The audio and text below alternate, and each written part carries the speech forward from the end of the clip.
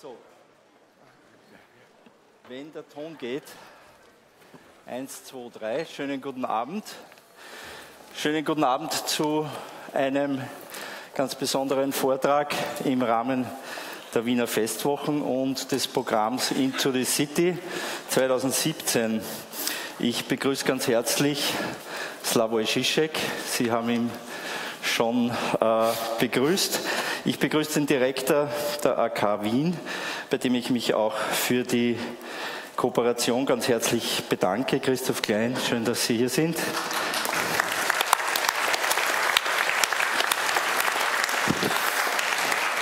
Und ich möchte mich auch ganz herzlich bedanken beim Organisationsteam rund um Birgit Meißel von der AK Wien, die uns diese Räume zur Verfügung gestellt hat und auch die Übertragung ins Akzent rüber. Das Theater drüben ist voll und auch Räume dazwischen sind mit Publikum gefüllt.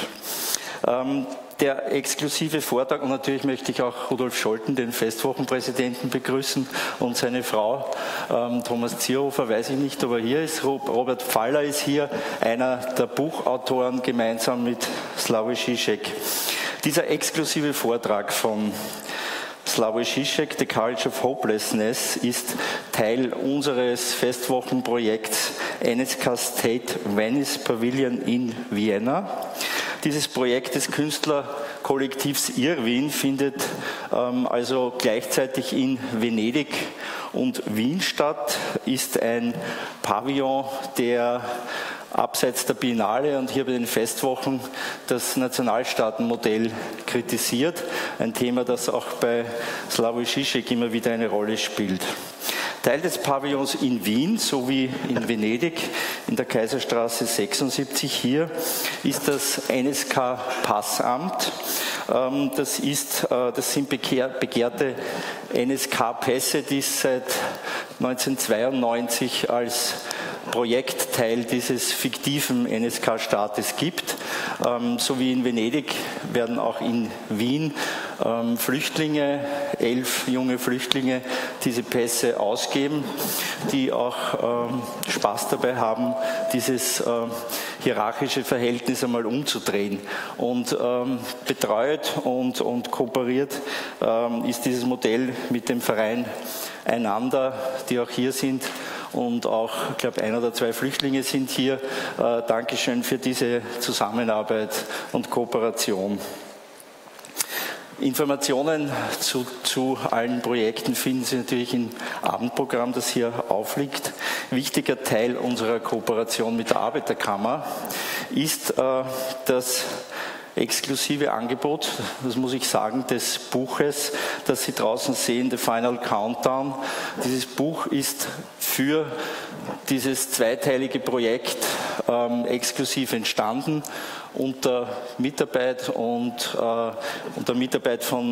Slavoj Žižek und Jela Grecic mit prominenten Autoren. Einer davon ist hier, Robert Pfaller, auch herzlich willkommen. Ein Buch, das wir bewusst zu einem Preis von 10 € anbieten, stark limitiert, also greifen Sie zu, es gibt es bei den Festwochen und noch bis Ende Juli in Venedig, am Rande der Biennale kann man sagen. Slavoj Žižek ist auch so freundlich, nachher Bücher zu signieren auf der Bühne, werden wir zeitmäßig ein bisschen beschränken. Es sind viele Fragen gekommen per E-Mail. Ich werde die versuchen, dann anschließend ein wenig zusammenzufassen. Und ja, mir bleibt jetzt nur mehr Zeit, Ihnen einen wunderschönen, aufregenden, spannenden Abend zu wünschen. Und welcome, Slavoj Žižek. Thank you for coming. Welcome at the Vienna Festival. Vielen Dank.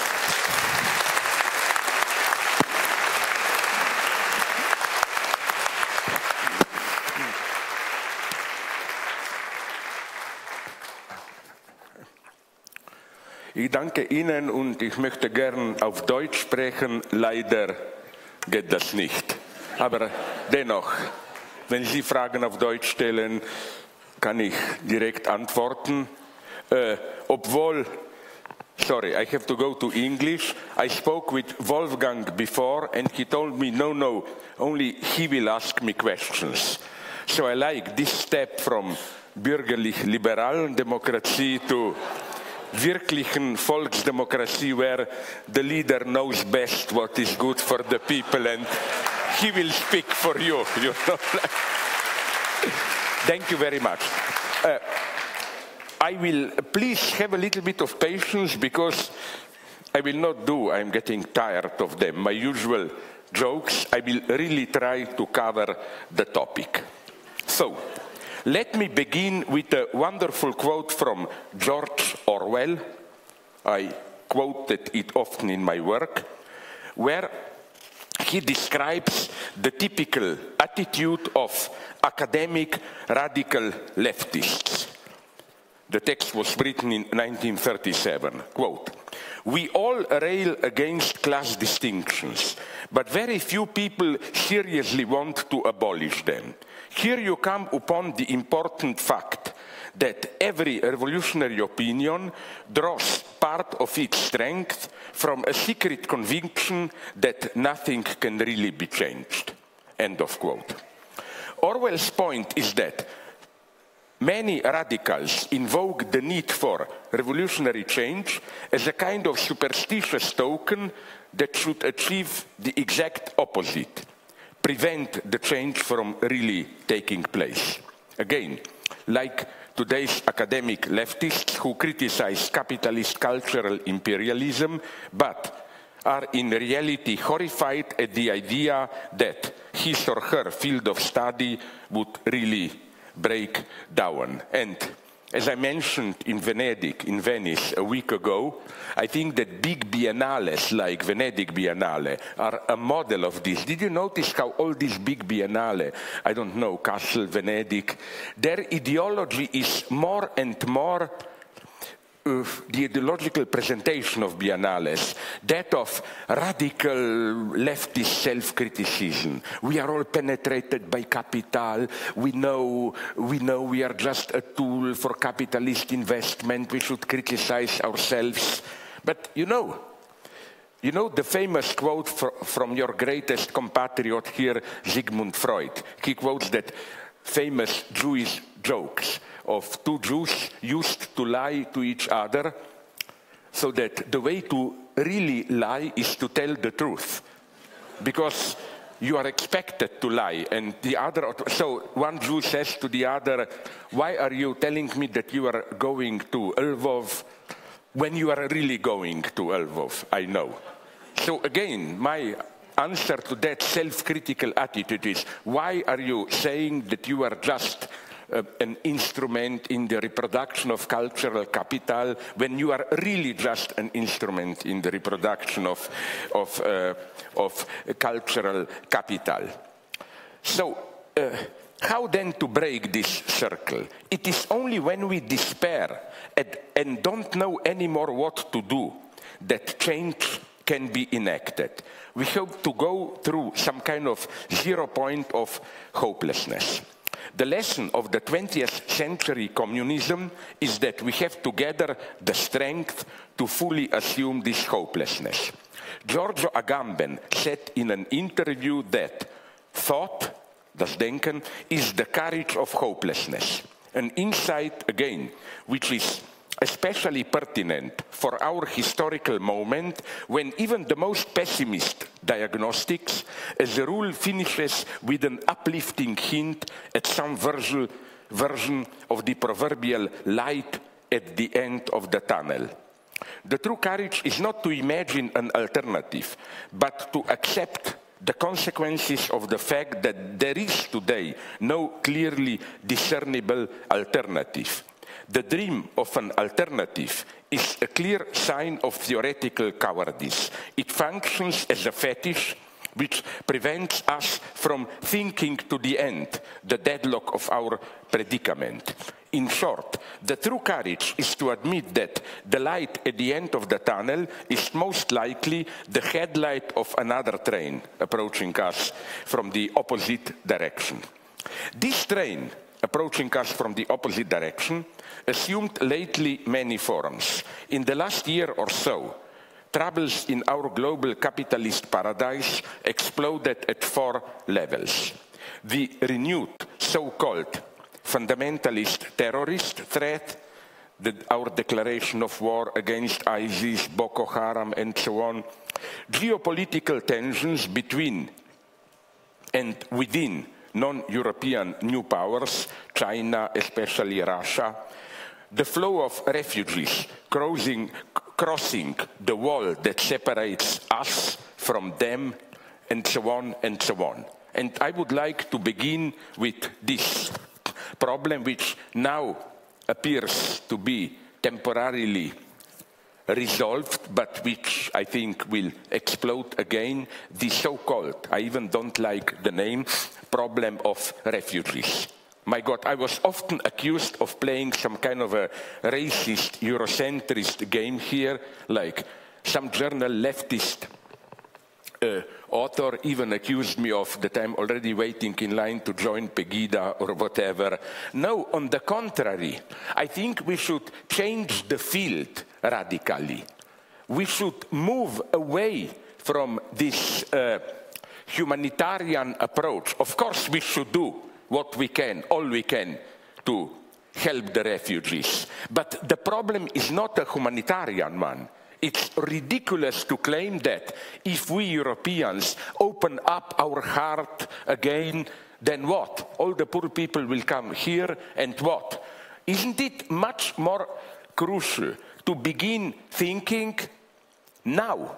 It's not an improper moment now, and acting in view of this thinking about, but what caused the refugees? What are we, Europe also, doing wrong? Our economic neocolonialism, buying the best fertile land in Africa, the crazy geopolitics of the big powers. Are we aware that without American, Russian, Saudi Arabia and so on intervention, there would have been no refugees from Syria, from Iraq and so on and so on? We have to change these coordinates. I think that precisely this fascination with refugee suffering is the ultimate fetish, because it changes a mega serious political problem into a humanitarian concern. And sentimental liberals always like this, to change again, to avoid critical political analysis and begin to talk, you know, all this rubbish, like, are our hearts open enough? No, we don't need open hearts. We need precise political action to break this cycle of global geopolitics, which creates and will continue to create refugees. So, what should be our theoretical starting point? I would like to begin with a reference to someone who is close to me. He's even not a leftist Marxist, more a Zionist liberal, Jean-Claude Milner. But in an interesting way, he reactivated the old, infamous, for some people, difference between human rights and citizens' rights. Jean-Claude Milner rejects the Marxist critical notion of human rights as the rights of the egotist members of the bourgeois civil society. For Milner, citizen is the member of a community sharing its specific culture, while a human being is what remains of a citizen when he or she is deprived of his/her citizenship. Human rights are natural only in this sense of the externality to a particular culture. They have nothing to do with some eternal nature, since they apply to what remains of a citizen after he or she is subtracted from a specific polis, community. In this sense, the nature of human rights as natural, means precisely rights which should apply to every human being, reduced to the zero level of, what are we basically? Bodies, animals which speak. A nice, although a little bit too long, maybe quote from Milner. One gains a glimpse into the real of the rights of the body in examining what goes on when they are denied to individuals. Every day brings us a new example. I do not have to think about bombs and poisonous gases. I think about Calais. you know, the camp which is now dismantled there in France. Those who are assembled there from the year 2000 are not guilty of anything. They are not accused of anything. They do not infringe upon any part of the law. They are simply there and they live. The proof that they live is that sometimes they die. Nobody knows what languages they are speaking, and anyway, one doesn't listen to them. One only knows that they speak. They are therefore reduced to the status of speaking bodies. By the settlement to which they are submitted, they literally render visible in a negative way the real of the rights of men or women. These rights are distinguished from the rights of a citizen, since refugees are precisely not the citizens of Calais, and mostly also do not want to become that. End of quote. Milner insists on the vulgar materiality of these rights. They are more basic than the rights to reunion, free speech, opinion, and so on.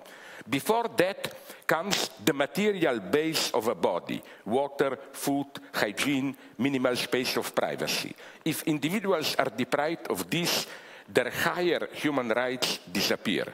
Human rights are first such basic material rights: toilets, kitchen, healthcare, and so on. Rights begin even with the space for secretion, toilets. Insofar as human rights were first proclaimed by the French Revolution, one should note the irony of the fact that Calais is a French city. Of course, these rights are not natural in the sense of eternity. They are always redefined by a specific historical context. We can say, but I already find this problematic, that people, refugees, who are covered by these rights, who are reduced to speaking bodies, are proletarians in the sense of being deprived of citizenship. But I find this fashionable designation problematic. Now comes the polemical aspect. Some of my friends claim refugees are the new proletariat. I find this attitude extremely cynical and mystifying. Why? One of my friends, I will not embarrass him and name him, even developed this theory. We in Europe have good revolutionary critical theory. But, and you know, this is the problem of Marxism from the beginning, but we don't have a revolutionary subject who will do this. So now we have a unique chance to outsource, as it were, the revolutionary subject. Maybe the refugees will be our proletariat. It doesn't work. It's too optimistic, this. Not because, let me emphasize immediately, refugees are too stupid or whatever. But for Marx, proletariat means something very precise. Workers who generate wealth but are deprived of the substance of their being, exploited, and so on and so on. The irony is that, as far as I can see, most, or if not most, at least many, among the refugees would precisely like to become proletarians in this sense. The irony is that, and this is what complicates everything, the irony is that the traditional working class, let's say you're a traditional worker, you are okay, alienated in the Marxist sense, blah, blah, but you have a permanent job where you are permanently exploited and so on, but you survive and so on. This is almost a privileged position today.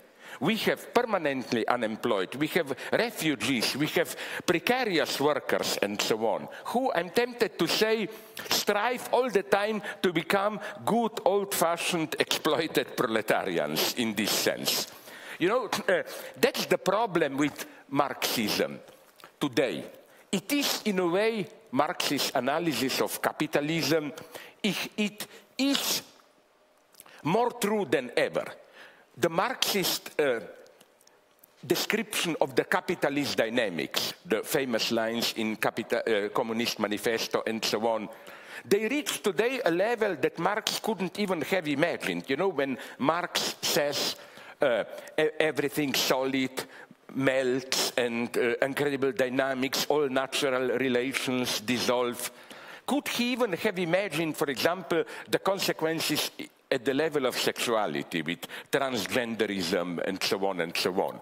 So it's more radical than Marx imagined, but at the same time, and that's the nice Hegelian lesson, precisely when some concept is fully realized, directly seems to describe reality, a gap appears. The victory is the moment of defeat.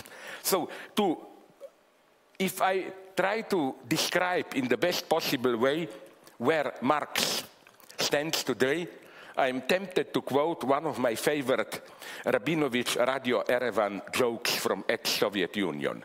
You know, Radio Erevan was legendary. There is a real Radio Erevan, but I'm talking about legend. A radio station to which listeners were allowed to call it to ask questions, and the answer of Radio Erevan was always, in principle, yes, it's true, but. So one of these famous questions to Radio Erevan is it true that the Jew Rabinovich, this is the legendary figure of Soviet jokes, that the Jew Rabinovich won a new car at a state lottery? Radio Erevan answers, yes, in principle it's true, but it wasn't a new car, but an old bicycle, and he didn't win it, it was stolen from him. So it was something similar that we have to say concerning, is it true that proletarians are today a threat to existing system, blah, blah, blah. Yes, in principle it's true, but the true proletarians are not proletarians at all, and so on and so on. Now I want to do another complication here, which I also think Marx didn't take fully into account. What, and many of my friends hate even the very term, ways of life. That's the big problem with refugees. Not their problem, our problem. In no way do I blame them or even held them for inferior. Listen, we are not only citizens or humans in this abstract sense. All of us, at least initially, belongs to a certain community with a specific way of life. And of course, the problem with refugees and our problem is that again, refugees don't come as Cartesian subjects. Hi, I am just a speaking body and nothing more. No, they come with the burden of a specific way of life. How to combine these specific ways of life is a problem. Why?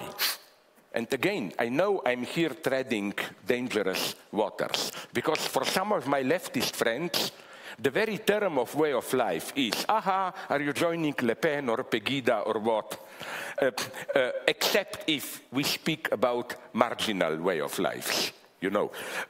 So what I'm saying is that my first correction of the standard view, a way of life is not just what we call about civilization, customs, and so on, but a civilization, customs, which, if you permit me here, a reference to theories of Jacques Lacan, psychoanalytic theories, which signal how you deal with what Lacan calls jouissance, excessive enjoyment, which doesn't mean kind of a half-traumatic, like sexual madness enjoyment, but it means not direct pleasure, but the enjoyment, maybe I can put it in this way, the enjoyment of organizing pleasure. For example, what is a way of life of a certain community?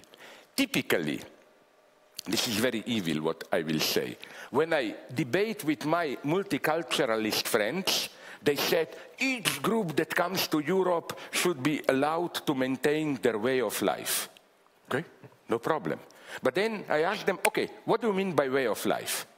And then they start to enumerate their food, their dances, their songs, blah, blah, whatever you want. But all of them, as far as I knew, then stop at a certain level.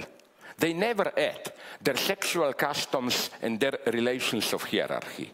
But they're at the very core of a way of life.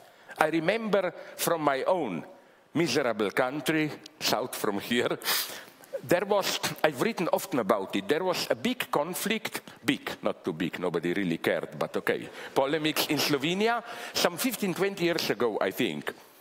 Roma, old-fashioned, wrong term, gypsy, a Roma girl escaped her home because her father, when she was 12, in an arranged marriage, wanted to force her to marry a colleague of him. And he took refuge with the police, and what to do then? Of course, all the feminists exploded. We should protect the girls' rights and so on and so on.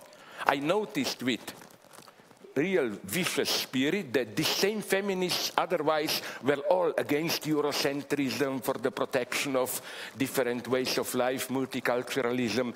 But then one key figure of Slovene Roma community said something which was deeply true. He said, but wait a minute, arranged marriages are the key component of our way of life. You take this away from us, in 2-3 generations, the latest, we will become, you know, the usual gypsies. Maybe we will have our spicy food, our music, and so on. We will disappear. So where do you stop here? And I'm not, to avoid a misunderstanding, in no way am I claiming, yes, they are barbarian, we should impose of them our way of life. I'm just, or another aspect, hierarchy, social hierarchy. For example, in India, caste system, I'm sorry to tell you this, is their way of life. And consequent post-colonial theorists there accept it. For example, when I was in India, I asked them, what are you doing to abolish castes? And they said, who are you to preach us to this? Western Democrat, racist, neocolonialist, culturalist, who wants to ruin our traditional way of life. Again, in a way, they were right. You know, this is, I think, an impossible dream, that you think you can bring together what we in Europe, and I'm not saying we are right, I'm just describing, that we in Europe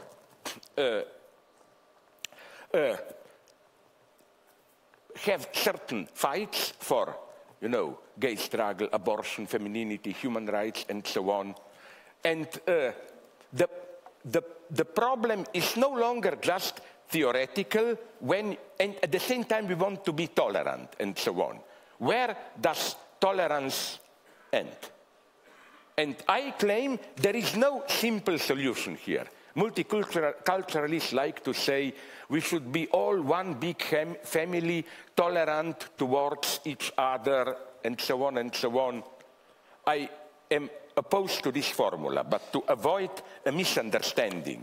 Not because I think our universality is the right one, and we can impose our universality onto others. I see a totally different way out.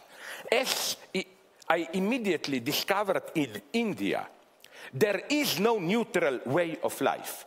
What those, and this is typical, although they present themselves as leftist, what Indian post-colonial cultural studies people present as their way of life has an extremely strong class dimension. And there is a wide resistance in India, which is totally obfuscated by this topic of some way of life, cultural identity. You know that there is, for example, the Naxalit, a Maoist rebellion, almost 1 million armed men fighting in what remains of the jungle. You don't read about this. What about, I encountered them, I immediately established contact in India, the so-called untouchables, and the lowest among them, those who are cleaning dry toilets. They provide to me the best definition of what is a proletarian. I asked them, what is your program? They told me our program is not to be ourselves, what we are. They totally rejected all this, you know.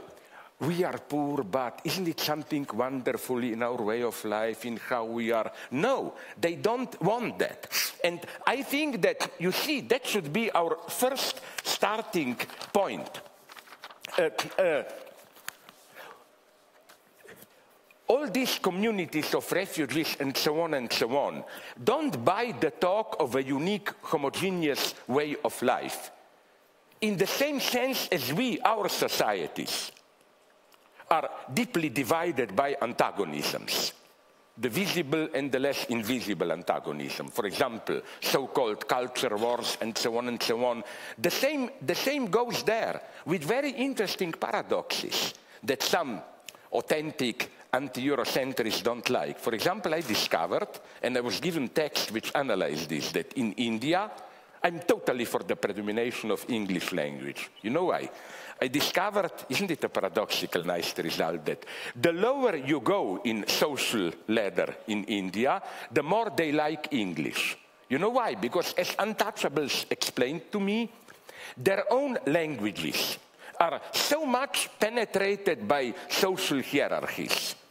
Like, if you are a member of different castes, you will use different expressions or how you address others, that for them, English, with its simplistic univocity, it's the language of equality and openness.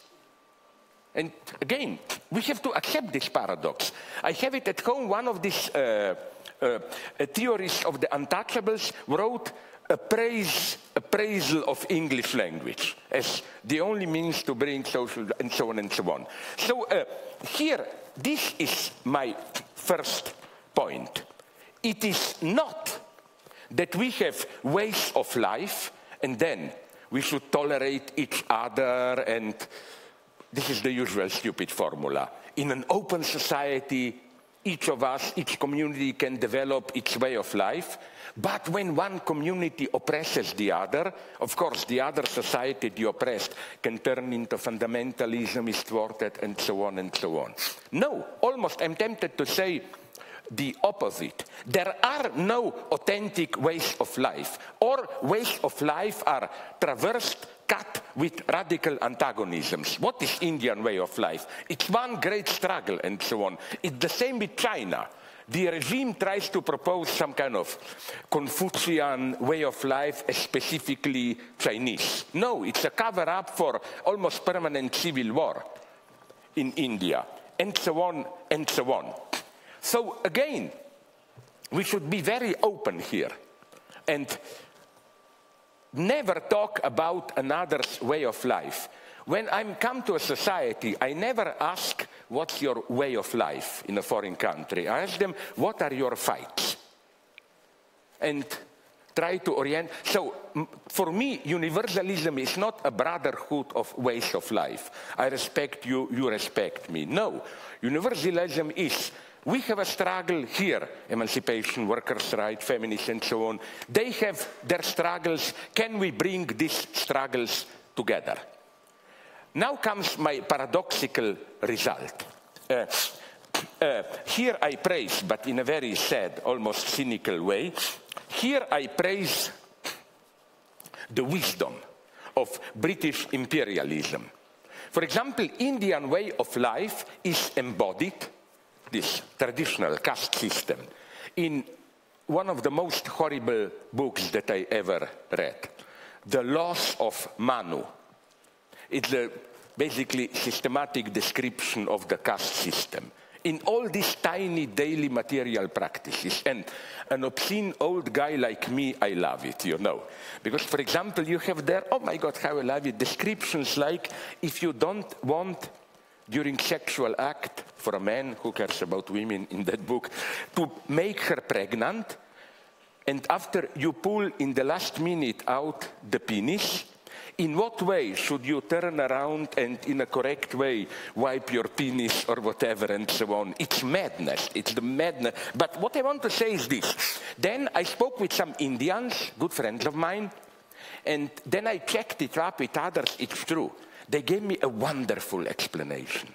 They said, do you know that before British colonization in 17th century, this caste system was already disintegrating, but it got a great boost from the British occupation, because the British got it immediately. If they tried to impose their way of life, they would be breeding revolutionary proletariat, social chaos, what capitalism brings. So literally, these laws of Magus were rediscovered, printed by the British and so on, because they got it that if the silent Indian majority is in the hands of the worst hierarchic patriarchy, it will make their rule much easier. So, you know, this is already a nice example of how it's not, as some post-colonial theorists try to convince us, there are some harmonious, okay, maybe with conflicts, but well-doing, living in natural balance, holistic, you know, all that bullshit. We imperialists just come to a mountain and mine it. No, the authentic way is to ask the spirits of a mountain, can we rape you? And only then you do it, and so on. No, the point is that it's not like this. It's that paradoxically, authentic imperialism always was, in this sense, multicultural. Especially today, I claim. Are you aware what is happening now, the significance of the last political events? How? Precisely those countries who stand economically for the most radical, open global capitalism, culturally move more and more towards some kind of authoritarian ethnic stance. China. I find no contradiction in the fact that on the one hand China insists on its Confucian legacy, not just Western culture. At the same time, as a very shrewd, I think, reaction to Trump's stupidities, you saw what Xi, the Chinese president, said a week ago or so. He presented himself and China as the true agent of global open market against protectionism and so on. The same with Erdogan in Turkey, the same in India with Modi and so on, and so on, and so on. So again, we are encountering here real problems. That's all I'm saying. Let me mention, I learned it from a Tibetan friend, this. A wonderful, terrifying example from Tibet. I'm totally horrified by what the Chinese are doing there. I'm just asking you one thing. Don't paint Tibet as some kind of holistic, harmonious society which was then brutally destabilized by the Chinese intervention in 49 and especially later in 59. Look, I read this again. I was told by a friend, and then I checked it up in a book which is totally pro-Tibetan. You know that in ancient Tibet, and this lasted till 59, when the Chinese intervened directly, because till 59, for the first 10 years of occupation, the Chinese basically left the way of life as it was there. You know, Tibet is mountains, just narrow path. So if two persons walking in the opposite direction meet on a path, one has to step aside. And it was strictly codified. Those who is lowest, let's say an ordinary guy meets a high priest or a feudal master, he has not only to step aside, but do a certain gesture, which is so disgusting, humiliating. Bow his head, but at the same time make a specific expression with his face, like look with eyes as an idiot up, and like basically you see what a disgusting idiot I am. And it's so nice, I like this always, being devil's advocate. When in the late 50s Chinese wanted to prohibit this, of course, what was the outcry? Oh, imperialists, you are meddling in our way of life, and so on and so on.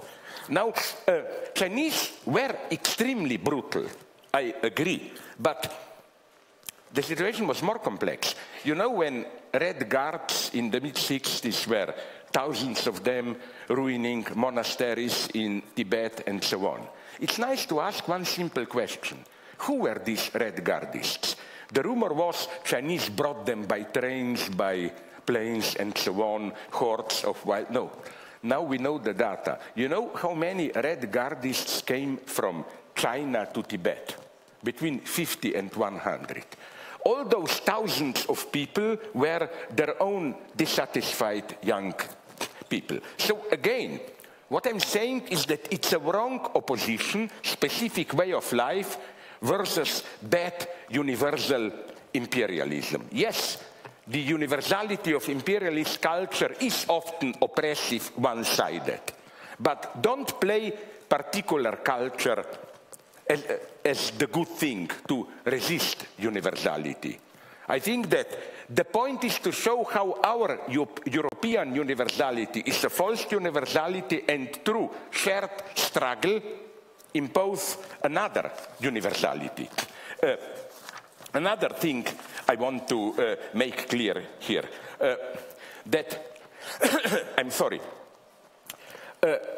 here psychoanalysis comes useful. Why is it so traumatic for people to really integrate into a society? You know, these endless debates, why some refugees don't want to be integrated. I just think that it's good to include also this element of enjoyment in the sense of regulating sexual mores and so on and so on. This is what really a way of life is. Not some abstract cultural values, but how you make love, how you laugh, how you treat authorities, and so on and so on. And that's the core of a way of life. So when I said some ways of life are incompatible, I was accused of being a Western racist and so on and so on. No, I just claim that this is a real problem, in the sense that it's, what's my main point? Not we should impose some standards on others. No, we should be here very open to dialogue and so on and so on.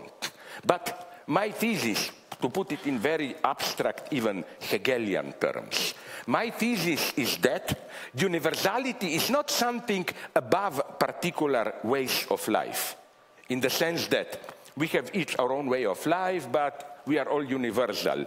We love, but each of us loves in a different way, and so on. No, universality is something that corrodes from within every way of life. For example, fighting for universality does not mean impose our universality on others, and the same goes for ourselves. But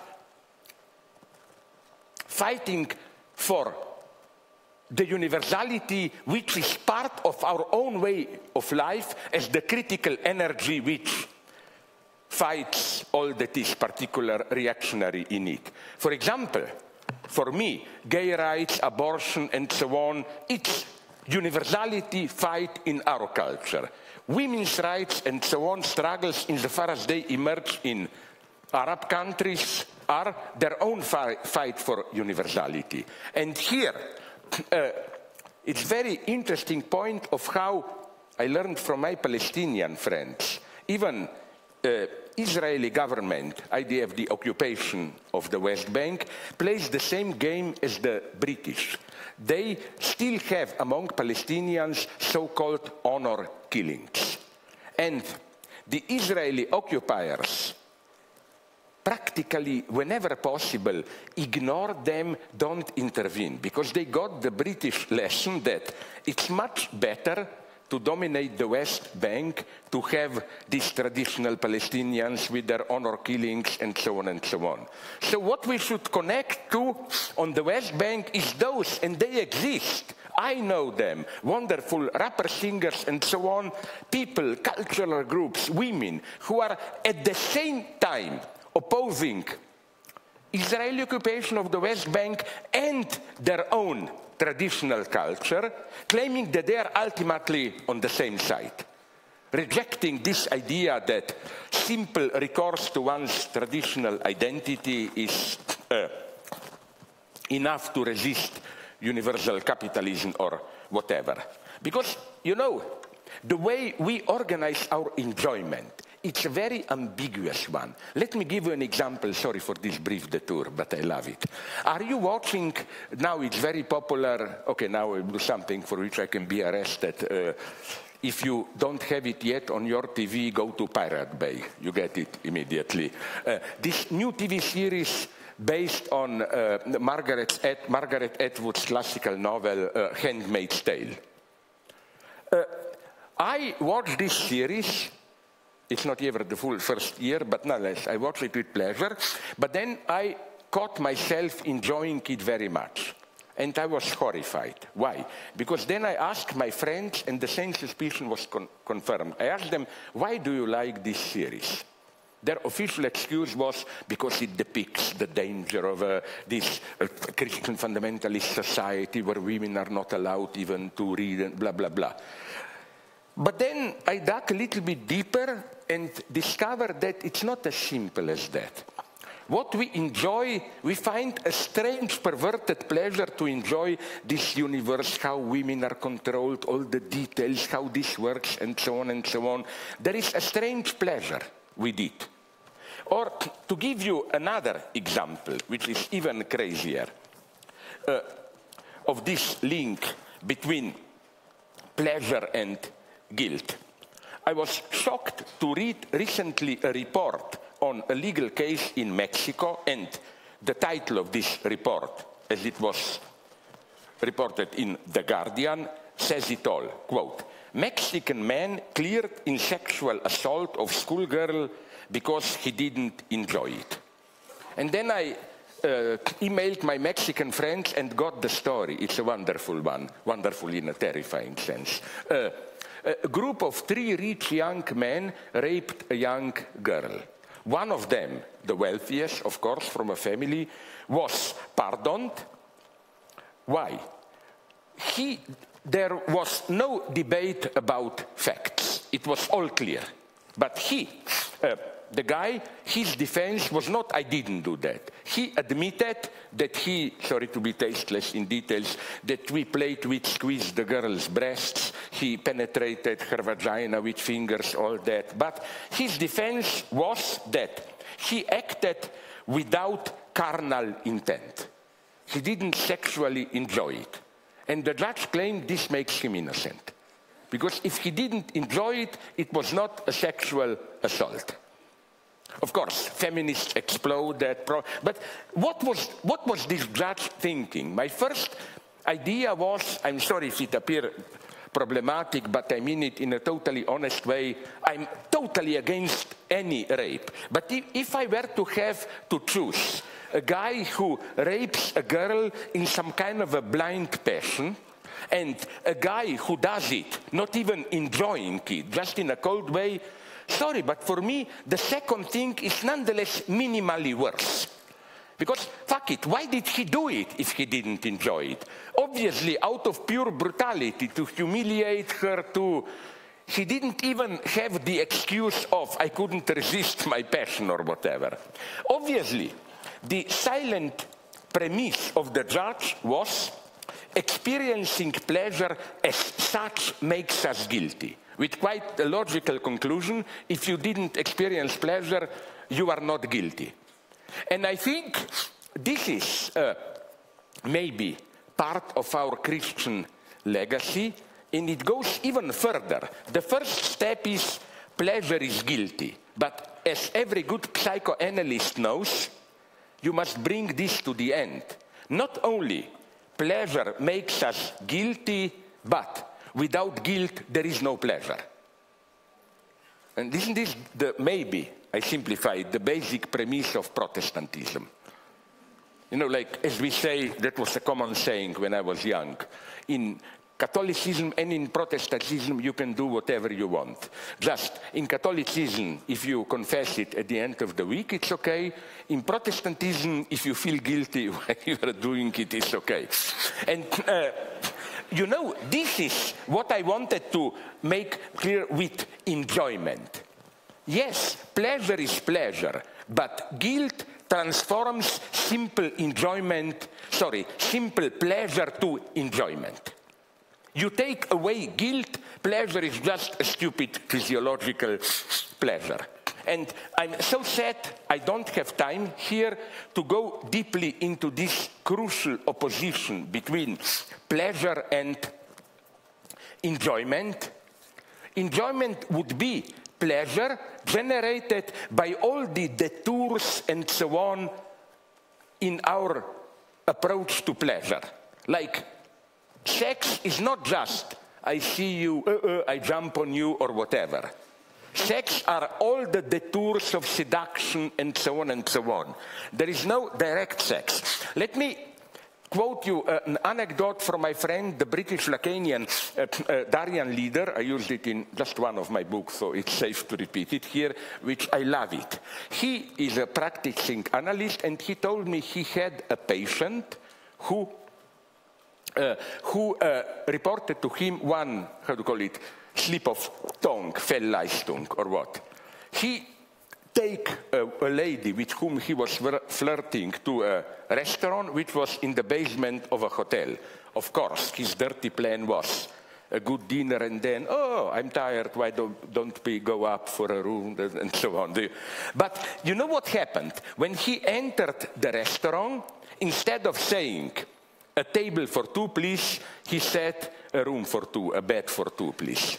Now, here you see that Daryan leader is a good psychoanalyst. His reading was not the obvious one, which is, of course, he was already thinking at sex. No, it was the opposite one.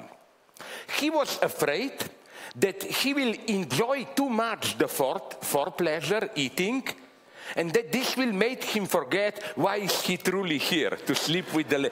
So it was kind of a ethical reminder. Don't get too much caught into eating. Remember, your true duty is up there later, and so on. You know, this is why he was afraid in this sense of his enjoyment. Or another example, wonderful, of enjoyment, another friend informed me about it, who is now in the United States, now that they have still a crisis. The friend of mine in the evening wanted, so he went into one of these big Walmart megastores and noticed something very mysterious. Close to the exit of the store, there were many, those carts where you put what you want to buy, but still full there, full of stuff abandoned. And he asked a guy working for Walmart, what does this mean? And he told him something very tragic, almost beautiful. Impoverished middle classes who had this ordinary ritual of going to shop now cannot afford it. So they came there just to do the ritual. They walk around, put stuff in and so on, and they leave it there, they go. It's a wonderful example how they get enjoyment without pleasure. I don't have time to show you another example which is the purest for me, and it's terrifying. I hope you saw it, not to be terrorized, not to enjoy it. Joseph Goebbels' Totaler Krieg speech. Took it, you find it in 10 versions at YouTube and so on. And you know what's so surprising? He doesn't promise pleasure, it's just more suffering. Like Goebbels said in almost Kantian terms, do you want a war which will be so total that you cannot even imagine how total it will be? Do you want to suffer so much more that you cannot even imagine how much you will suffer? And this is really, in a terrifying sense, a great speech. Because there is no promise at the end, but at the end you will... No, he just promises more suffering. This is enjoyment, jouissance at its purest, without pleasure. So, okay, now let me check it up, because... Okay. What I will do is this. If you allow me to go a little bit over, I wanted, before coming to the conclusion, to do another detour through apocalypse, since we already, that how we, and here I wanted also to refer to my good friend Robert Faller, who is here, how this dimension of enjoyment beyond pleasure is, as a rule, embodied, enacted in all those blind, superfluous rituals and so on that accompany our acts of, as Robert Faller developed this in detail in one of the most wonderful institutions that I imagine. This is the title of one of his books, Belief with No Believer, with No Bearer. You know, this was always for me the basic miracle of social life. How there are beliefs which can function socially without anyone believing in the first person. Like, allow me to repeat, I hope you don't know it, another wonderful story that really happened in my country in the 70s, ex-Yugoslavia. There was enough toilet paper in the stores. But a rumor started to circulate that there will be a shortage of toilet paper. So now comes the beauty. What happened?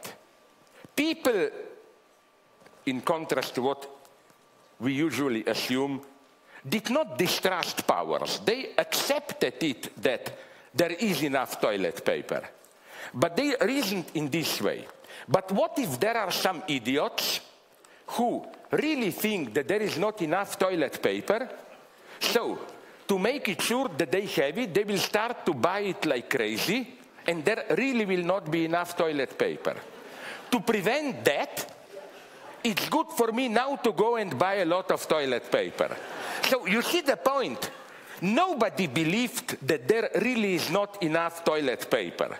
It's enough to presuppose that there is another one who believes in it, and at the end, the result is the same. I will not bore you here with the standard stories that I like to repeat of these beliefs of Santa Claus, you know, like, ask parents, do you believe in Santa Claus? They say, of course not, I'm not an idiot, I buy the presents. You ask children, do you believe in Santa Claus? Of course not, so why do you act as if, well, not to offend my parents and to get, you know, like, there are numerous examples of this belief which functions socially, beliefs, without anyone in the first person believing in them. And we can go even a step further.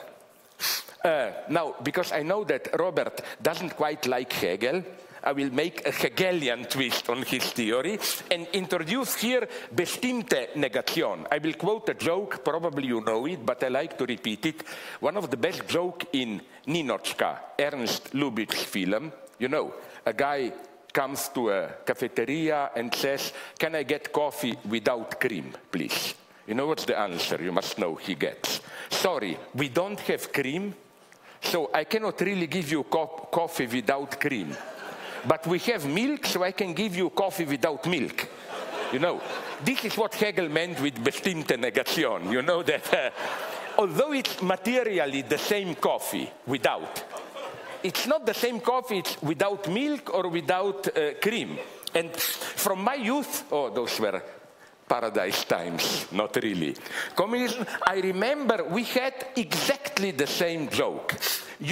When something was missing, for example, that was the joke, socialist joke. You enter a store and ask, do you already have or do you still not have, let's say, toilet paper?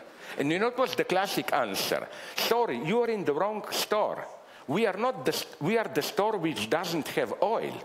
The store which doesn't have toilet paper, it's the one across the street and so on. So, but now you will think it's just a cheap joke. No, I don't have time to go it, and I hope, Robert, that for this, what we'll add now, I will be a little bit pardoned, not totally liquidated for Hegelian deviation, that I think that ideology mostly lies in this way today. It's not like it brings you coffee without milk, and it claims that it brings you coffee without cream. Put it. You know what I mean? It's the implied negation which is a false one. How does this work? how does ideology function today?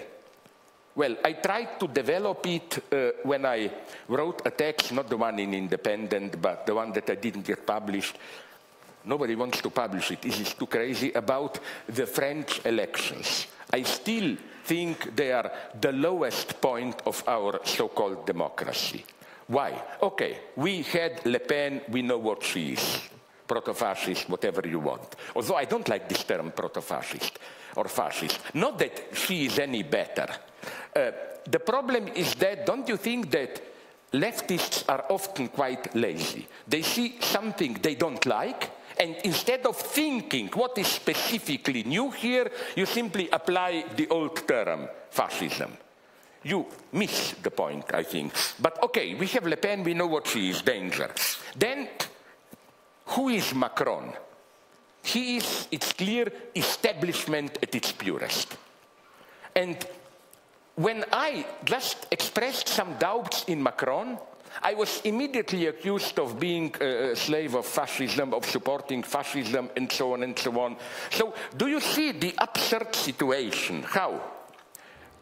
Okay, I will repeat, you remember the Radio Erevan joke. Let's ask Radio Erevan. Is it true that in France, Emmanuel Macron, independent outsider, united on all the people in a great anti-fascist struggle and so on? Again, in principle it's true, but A, he is not an outsider, but the very inside, and B, he stands, he embodies the very politics which produced Marine Le Pen. He stands for what gives space to phenomena like Le Pen. So, as a guy who hates me very much, he attacked me ferociously, a biographer of Michel Foucault, Didier Eribon. But he provided here a wonderful, he said, the choice is this one. If you vote for Marine Le Pen now, you vote for Marine Le Pen. If you vote for Macron, a vote for Macron is a vote for Marine Le Pen 4 years from now, in the future. That's all I meant, not that I am for Marine Le Pen, but this tragic closure, how, so here, what does this tell of ideology today? Alain Badiou at some point put it in a wonderful way when he wrote that the main function of ideological censorship today is not to crush actual resistance. Repressive apparatuses do that, but to crush hope. To immediately denounce every critical project as opening a path at the end of which there is something like Gulag. So I think that that's the crucial thing that happened in France. You know, we had Marine Le Pen for what she is, and we had establishment at its purest. No actual alternative. And the paradox being, if you wanted to move more to the left, you were proclaimed an instrument of the right. That's what centrist liberals like to do today. They claim there is no longer a difference between left and right, just between liberal openness, which means global capitalism the way we have it today, and right-wing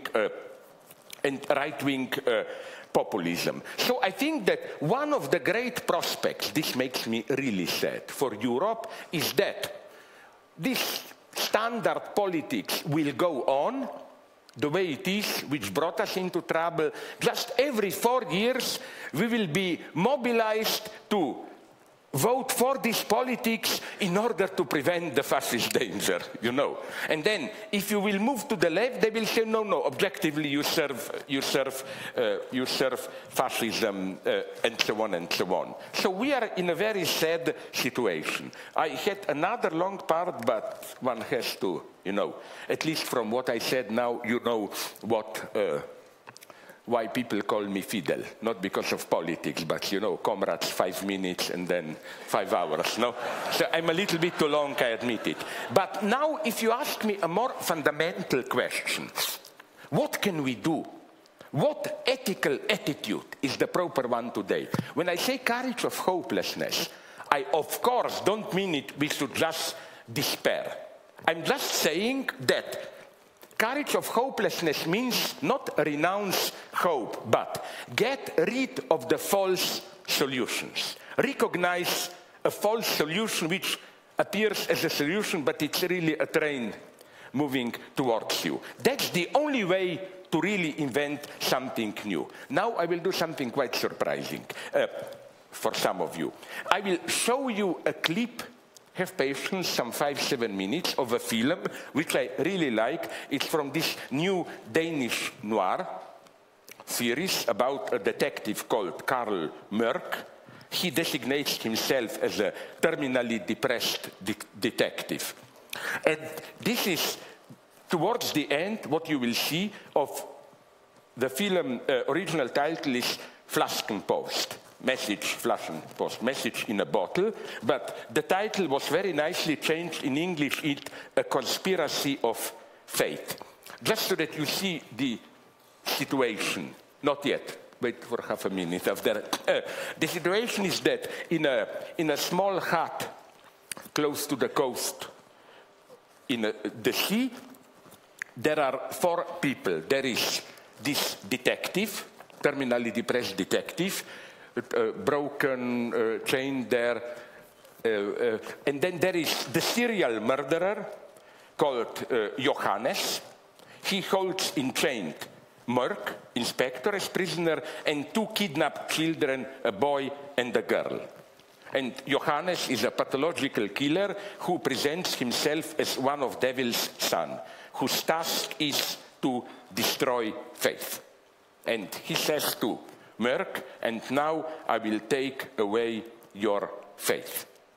And I just, if it will work, should I maybe put this away? I don't know, so that you will see more. Let us, please, now you can do it. Show this clip. Wait a minute. If you take it away, then I will take it this away. Thank you. We are here, yes. Please put voice.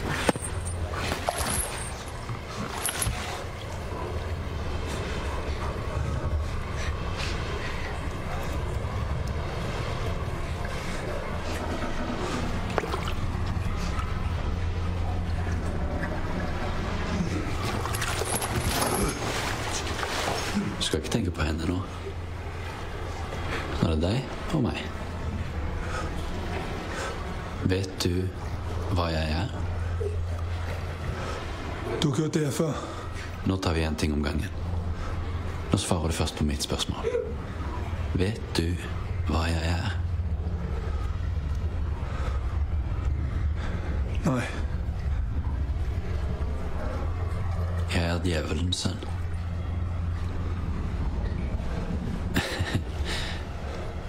Og jeg vet godt hvordan det høres ut. Nei, Jeg vet godt hvordan det høres ut. Jeg tror ikke at jeg er djevelens eneste utvalgte sønn. For det er jeg ikke. Jeg er en av hans sønner, en av mange sønner. Vi er hans soldater, kan man si.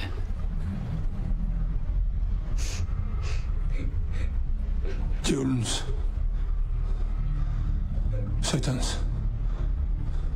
Så det er derfor, du gør det her?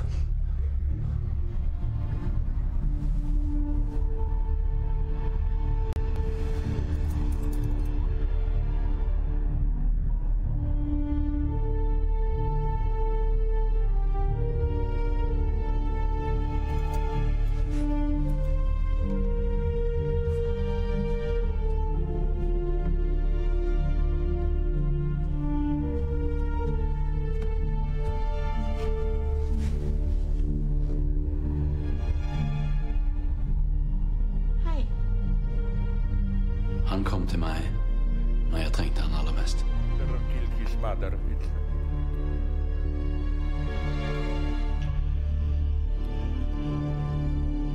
Hei, mor. Så gjorde han meg sterk når jeg var svak.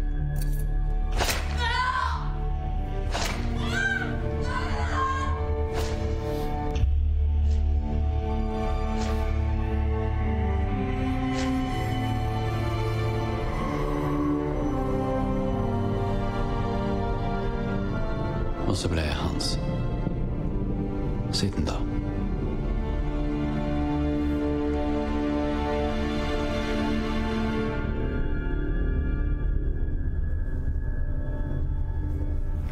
slået børn ihjel. For å få dem til ham. For en der sjel i helvede med. Dette har ingenting med barn å gjøre. Jeg forstår at det kan virke sånn, men det har det ikke. Jeg har funnet den reneste måten å tjene hans endelige mål. Ferdig med det. Vi skal vinne over Gud. Jeg tar troen fra de som tror. Først fra et av barna, fra foreldrene, familien. Alle mister sin tro, og så sprer det seg. Og nå...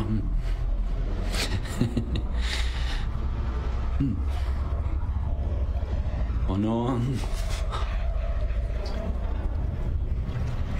nå skal jeg ta troen fra deg også.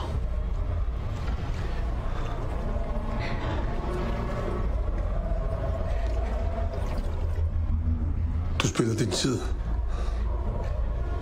Jeg tror ikke på Gud. Jeg tror ikke på en skid.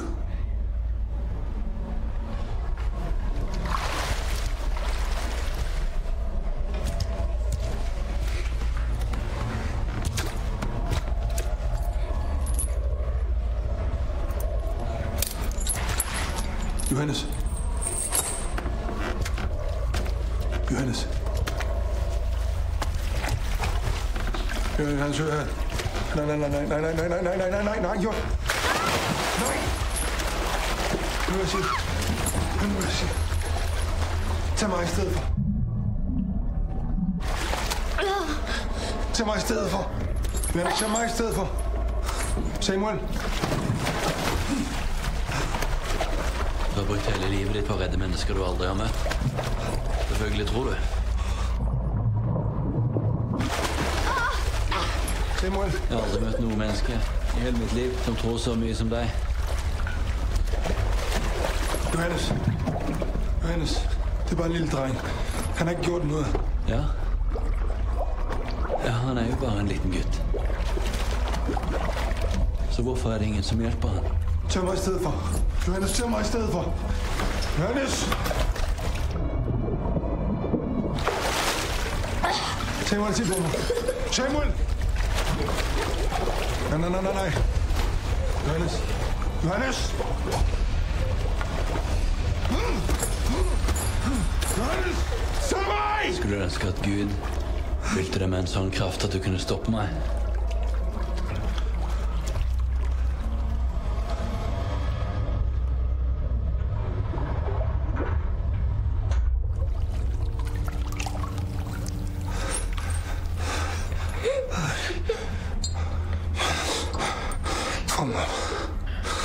Jeg tror at du kommer til å huske denne dagen, Karl. Få meg opp.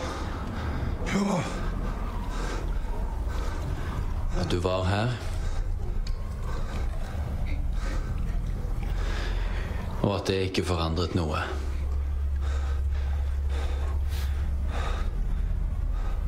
Og Gud kom aldri.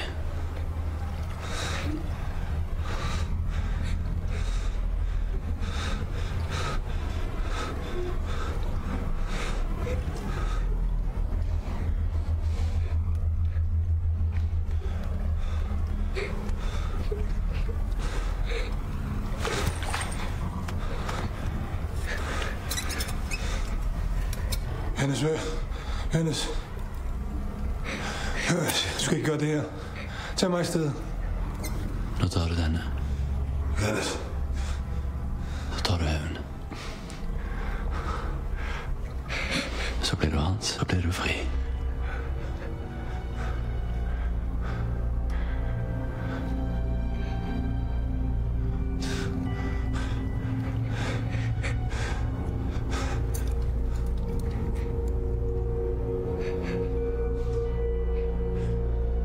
Stikker du meg? Stikk meg, så blir du fri.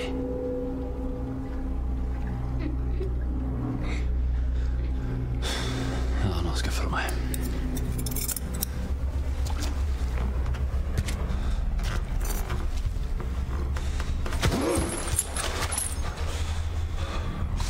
Nå har du sett. Nå skal du leve.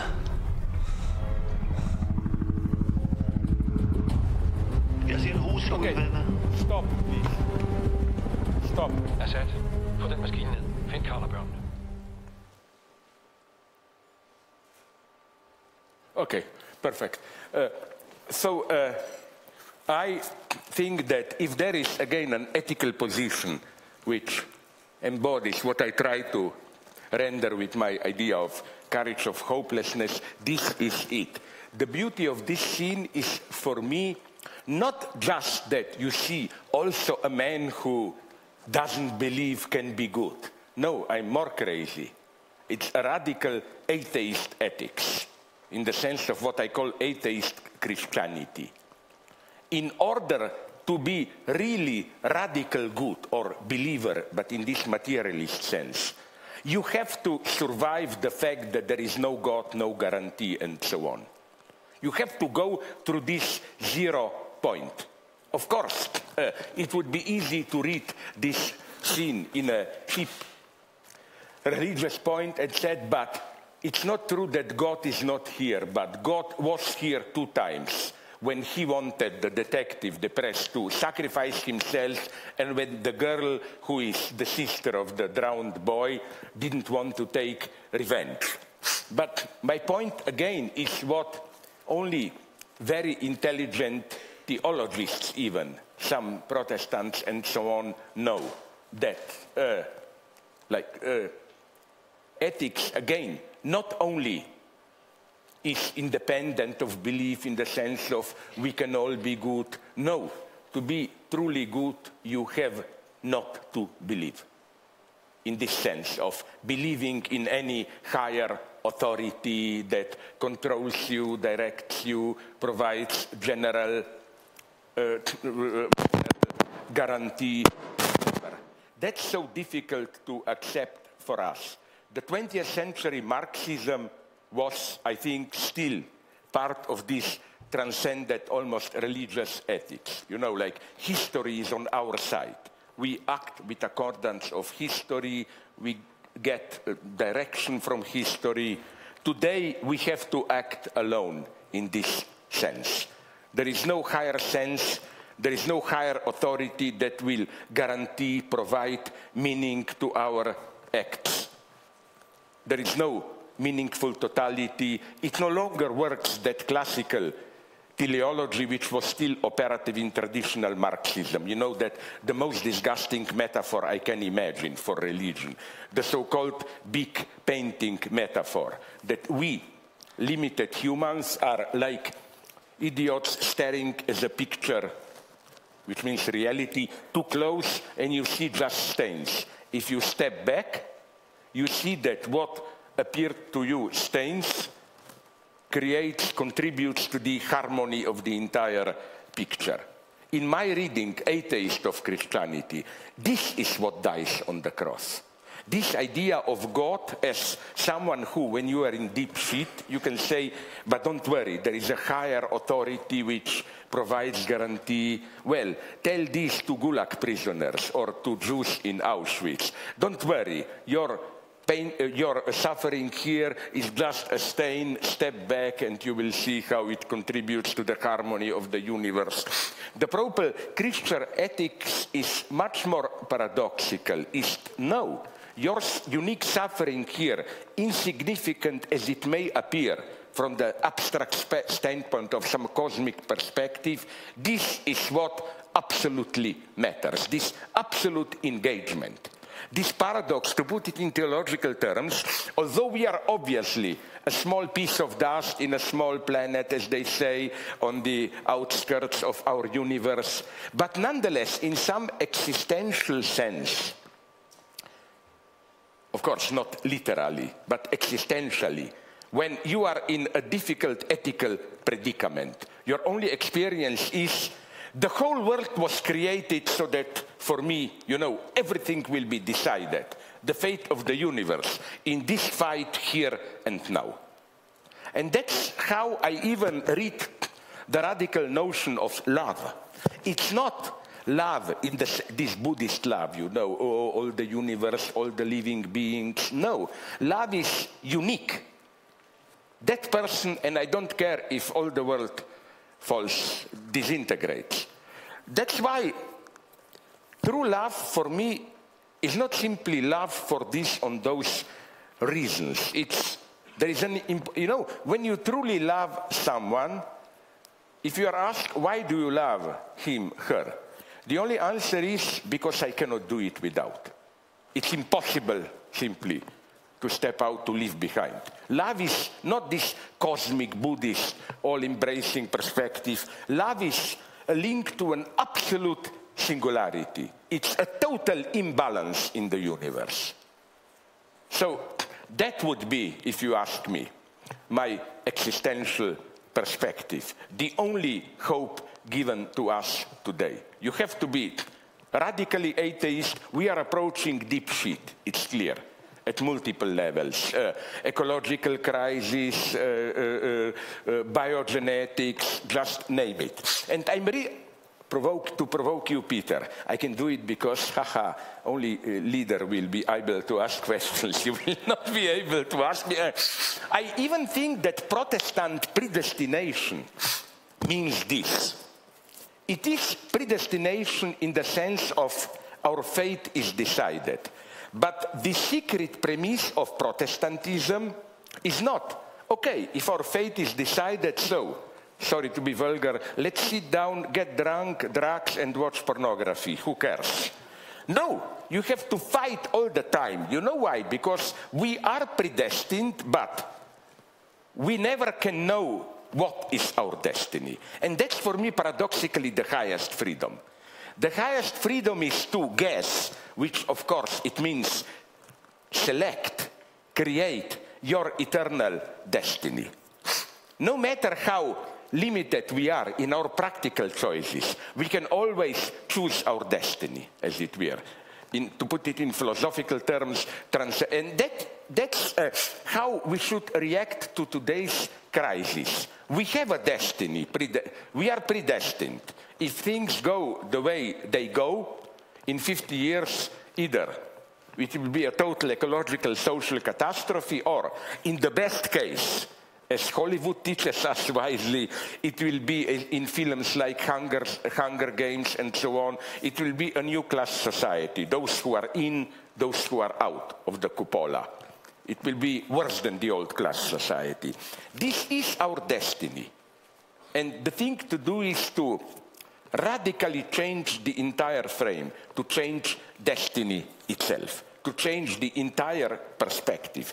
That's why I think we should reject that simple strategy, What are the realistic options? Let's diminish pollution a little bit, all this idea if temperature raised for 2 degrees, it's still good.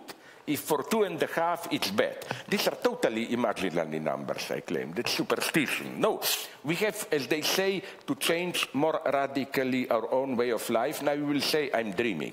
Listen, maybe I'm dreaming, but I'm not alone. Even intelligent conservatives know this.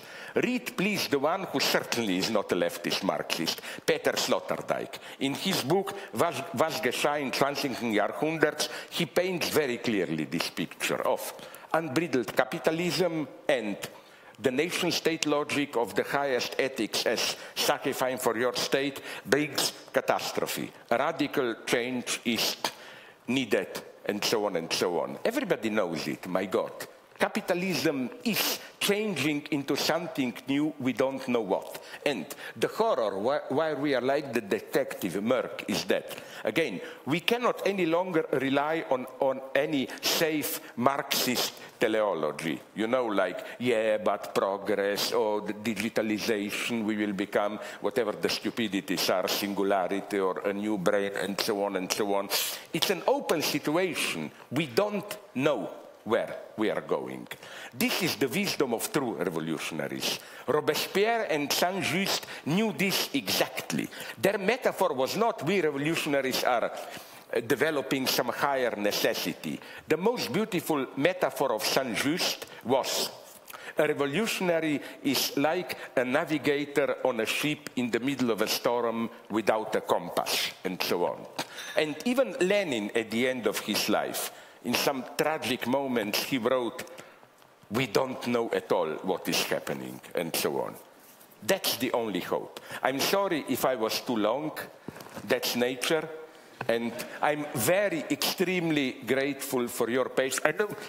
I hope for a new renaissance of Vienna, to flatter you at the end, but I mean it seriously. You know that a little bit over 100 years ago, your city was, as they say in Star Wars, the center of the known universe. Name it. Science, music, Schoenberg, all of them. I mean, Freud. You were it. You were it. And you know why? Adorno, precisely because you were not at the center of technological inventions and so on and so on. There was space for this, and I just hope that you will become that again. I'm sure that the official big cities, Paris, London, New York, they are lost. It's changed with cities like yours here. Thank you very much, and I'm sorry for that.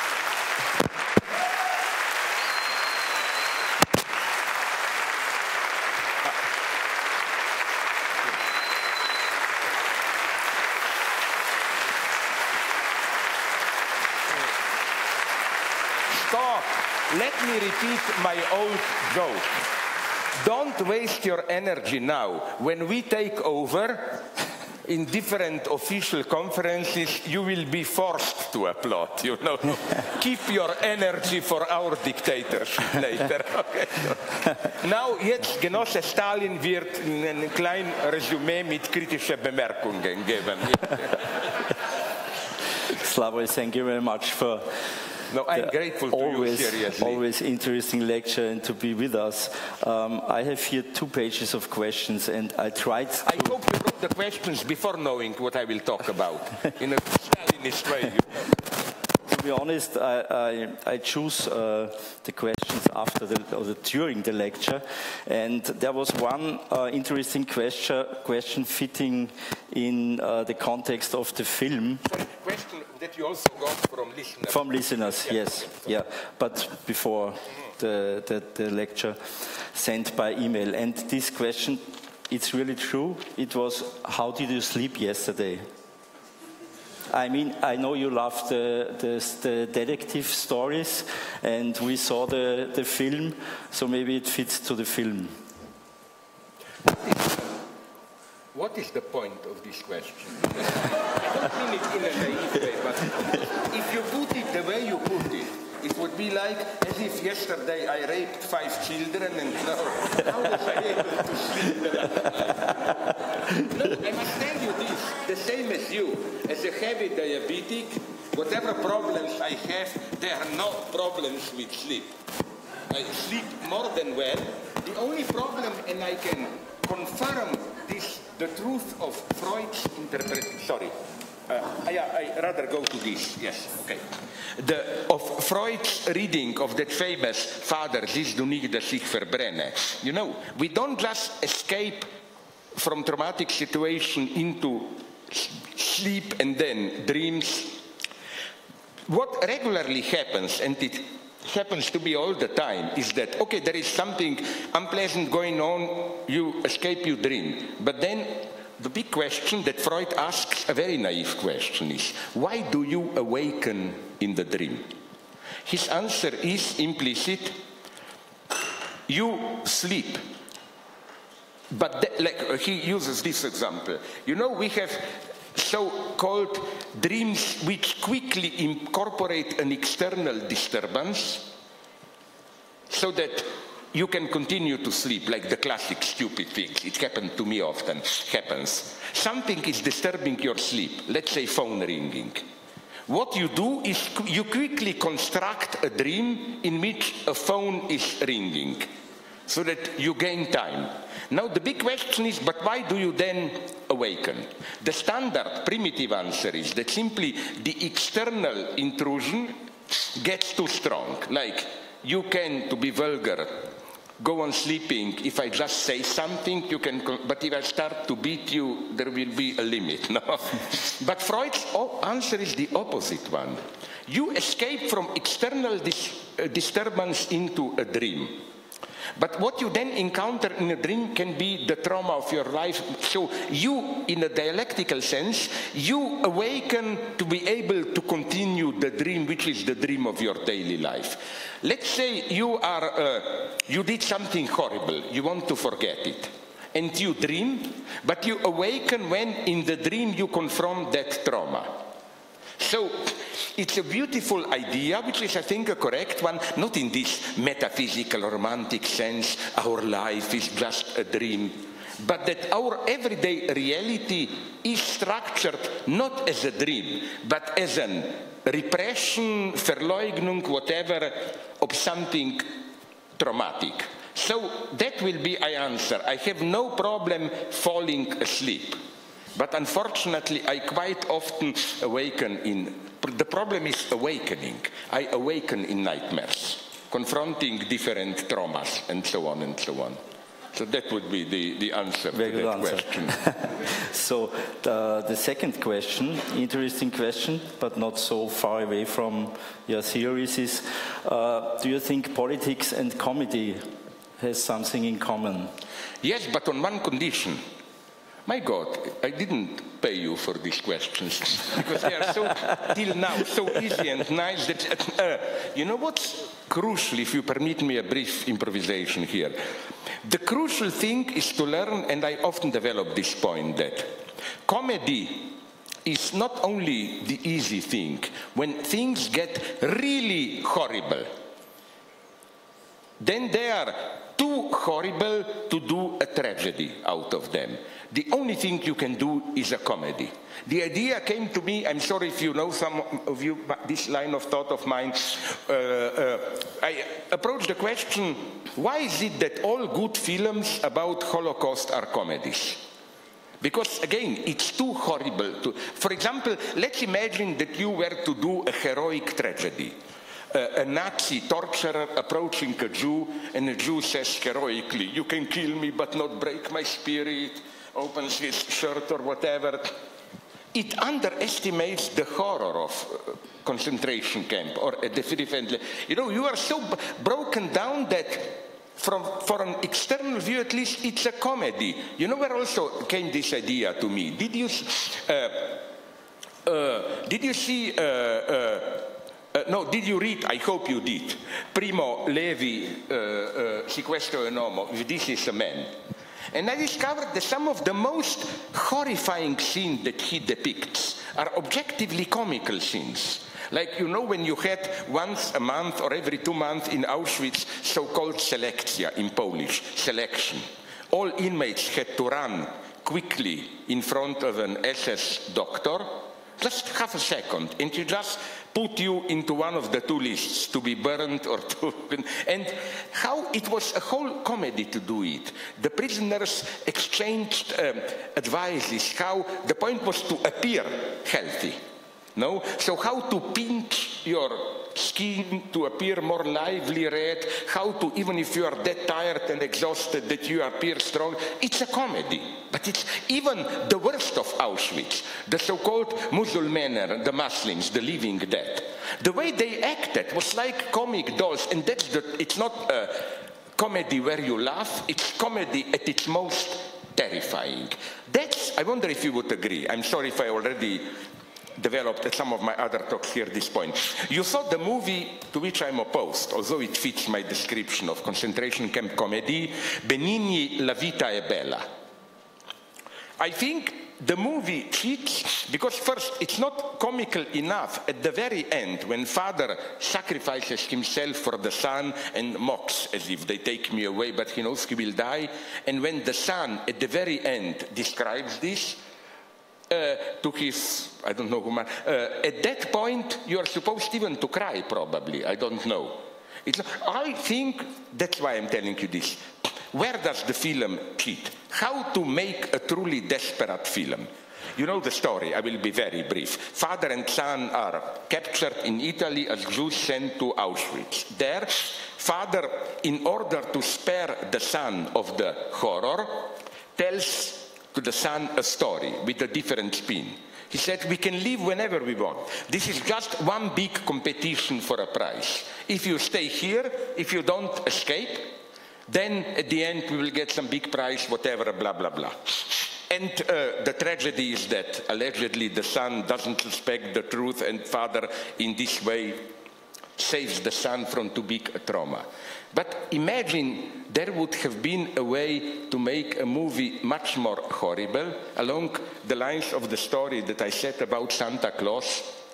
What if just before he is taken away to be shot, the father, Benigni himself, were to learn that his son, he pretended to his son, this is just a comedy. His son knew the truth all the time, and he also pretended to believe his father, just not to make it too harsh for his father, and so on. That would have been what I would have called in Kierkegaard's term infinite resignation, and so on. I think that the other horrible film with, how is it called? Pasqualino Sette Bellezze. Maybe you know it. It's another desperate, I think it's Liliana Cavani or Lina Wertmüller, Holocaust comedy, is much better because at the end, when laughter stops, you don't get some sublime moment of crying, you just get total despair, and so on and so on, you know. Sorry. As they say, you know, when I was young, we were still reading, now it's forgotten, Karl May Winnetou, and then the chief said at the end, Hauk, ich habe gesprochen. So, ich habe gesprochen. So, okay. Die letzte Frage, the last question, what do you think about Austrian politics at the moment? It's very difficult for me to talk about Austrian politics without laughing, but not for the reasons that you think. No, you are wrong. You know that the name of your foreign minister, who will now even maybe be your prime minister, Kurz. In my Slovene language, this is an extremely vulgar term for penis. Much worse than Schwanz and so on. So when they say Kurz is coming to Ljubljana, everybody dies laughing, you know. And I think that in a way, even now that Kurz will visit Slovenia, the titles in Slovene was Kurz is looking at you. And this sounds, because this is a Kurz te gleda. When I'm tired of you, I say Kurz te gleda, like let the prick look at you, which means fuck off, you know. No, but I'm saying that although he's supposed to be intelligent, nice, well, maybe ultimately he is ein einfaches Kurz in Slovenisch, you know. That he could have done much more precisely taking into account the unique Austrian position, even Kreisky, I think. As much as I don't like these jouisseur decadent types, but wasn't Bruno Kreisky, okay, he was Kanzler, but nonetheless, actually, he was much more, I think, intelligent in playing, in knowing how to nonetheless play an international role with this unique, neither here nor there, Austrian position. Like your position enables you to do more, I claim. Your unique geopolitical position. But listen, if this is all you have, why don't we break all the rules of it's prohibited? I know it's horrible for old fascists like us. And allow at least symbolically one question from there. That's a good idea. One, so that then we can say, but the public also debated and so on, you know. Because I feel bad. Even the better thing would be to, this is deepest anti-feminist manipulation, to have a lady ask the question so that we can say, but no, ladies were also, you know. Sorry, do you agree? That's a good idea. Something too much? Like, at least one question, if you want to, because I really, all the jokes that I made, but like, maybe we shouldn't totally dominate the people. Does any of you, sorry, you are. Sie können die Frage auch auf Deutsch stellen, wenn Sie wollen. I start with English. Okay. You say the problem in France is that after 4 years of Macron, we will have maybe Le Pen. Because the causes which will, yeah. In German we say, es ist besser ein Ende mit Schrecken als ein Schrecken ohne Ende. In diesem Sinne wäre es nicht besser, man hätte wie in den Vereinigten Staaten gleich Le Pen gewählt oder Trump, das ist geschehen, nicht? Und wir haben jetzt den Schrecken, aber das Ende. I know what you are saying, and when I said, although I was misunderstood, that I prefer Trump, I was attacked for the same reason. My thing would you know what I hoped? No, in France I didn't support Le Pen because I think she is more dangerous with all the openly fascist tradition than Trump. But listen, I think still basically I was right. My logic was this one. First, and we can see it clearly now, no, Trump is a confused guy, he is not a fascist and so on. He's evil, dangerous. My point was this one about Trump.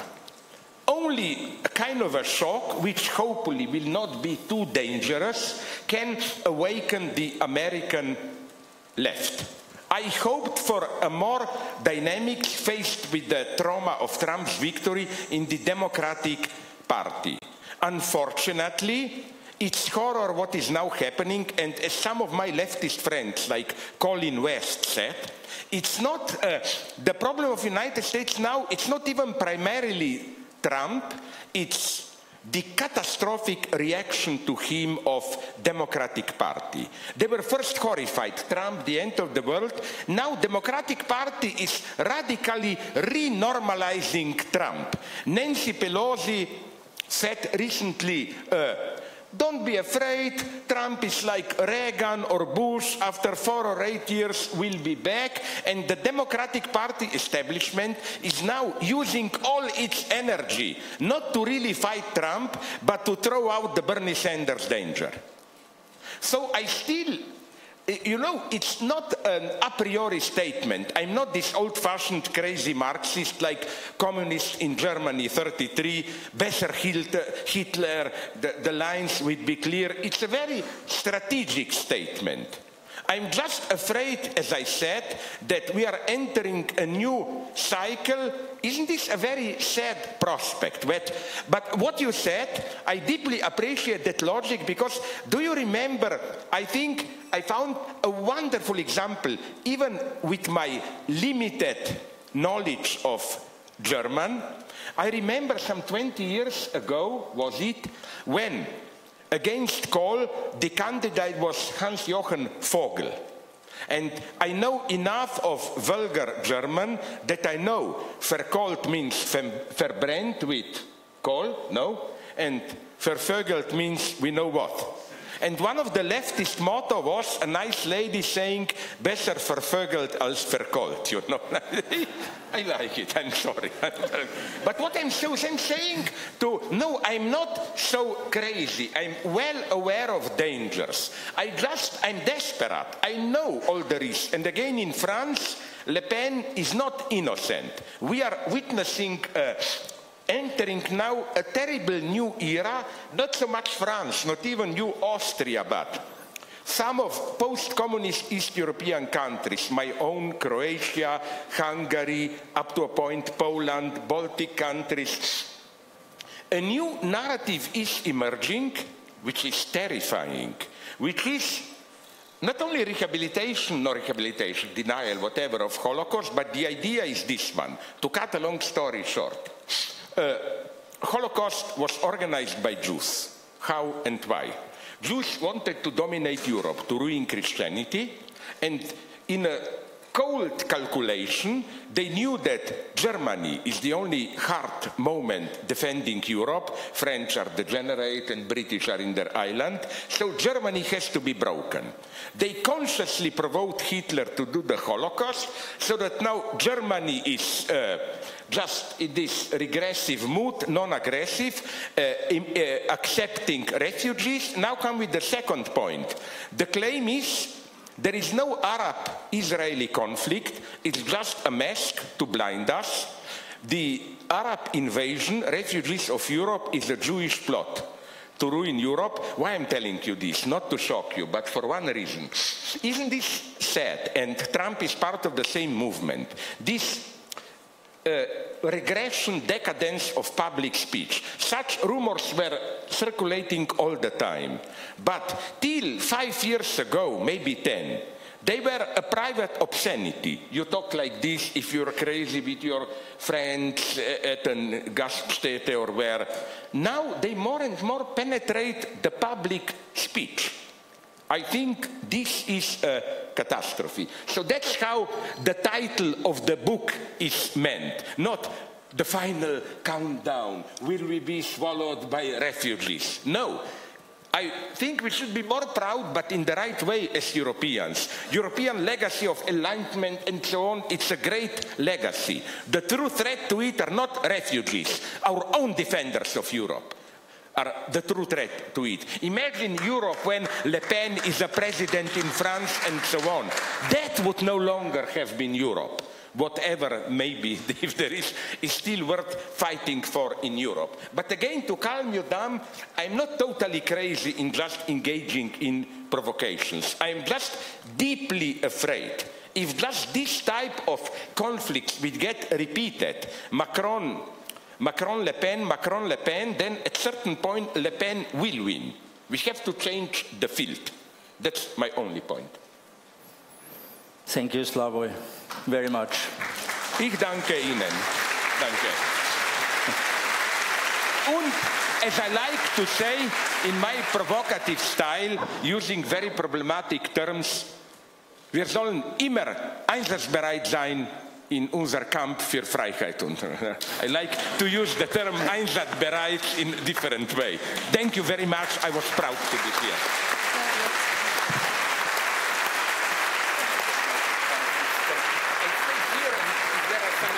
Yeah, we need to get for the book signing.